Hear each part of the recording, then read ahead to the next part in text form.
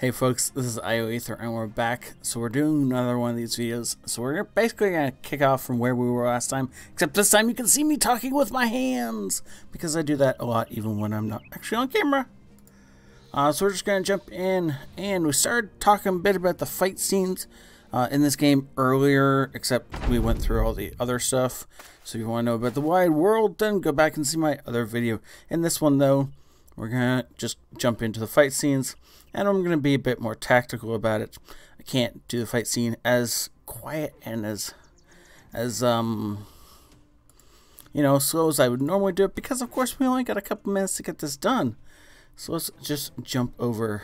So as you can see, you put names in as characters. I can change up the characters any way we want them. If you and me, decide that we want the character to be named whatever, that's what the character is going to be named.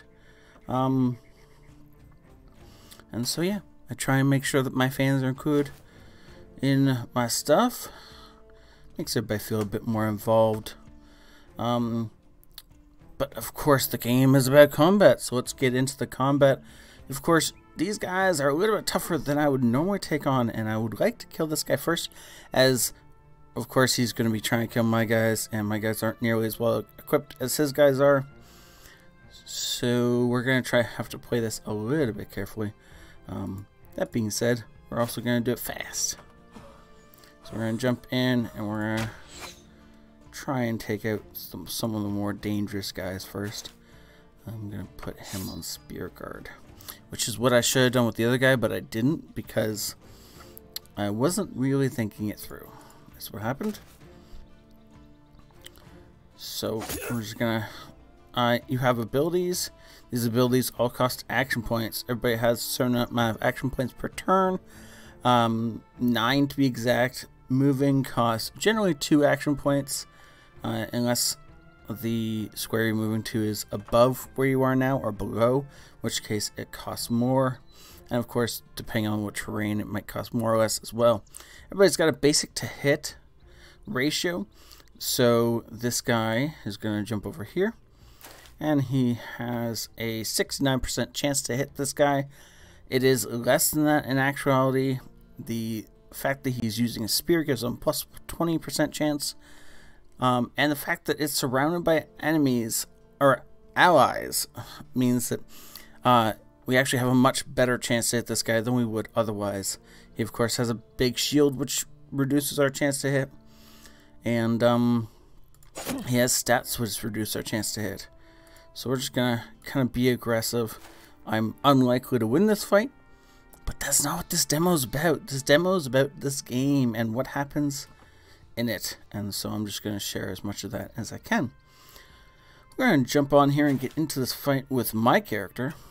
And we're going to go ahead and wail on the guy that's got the best chance to hit. Everybody else is like 40, 45. We want to go with the 63 because better odds are always better, right? And really, fair fights are for suckers. I try not to take fair fights in any game. Unfortunately, though, I have done really dumb, and I've actually stuck my archer in melee combat. So that we're going to get to see what that does next turn. Because they're bad guys, they get to go first. Is how that always seems to work out.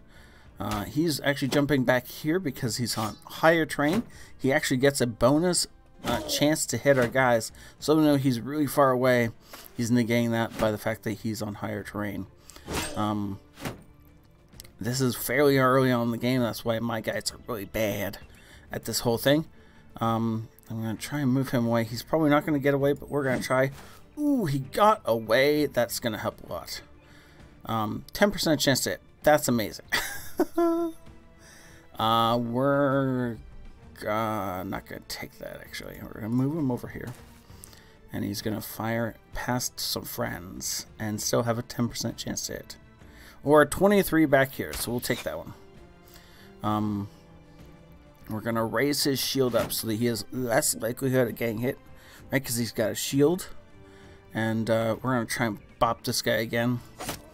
We did, in fact, hit him. So everybody's got 2 bars of armor. You'll see a top bar, which on Lothar is 50, and a bottom bar, which is 80. and then they have the red health bar. The top 2 bars are their armor. So the top one is what helmet armor you have, and the bottom is what helmet armor or what body armor you have.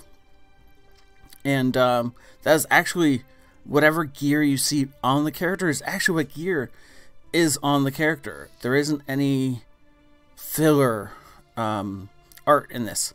Every bit of art corresponds directly to a piece of gear, which is awesome for anybody who likes that sort of thing.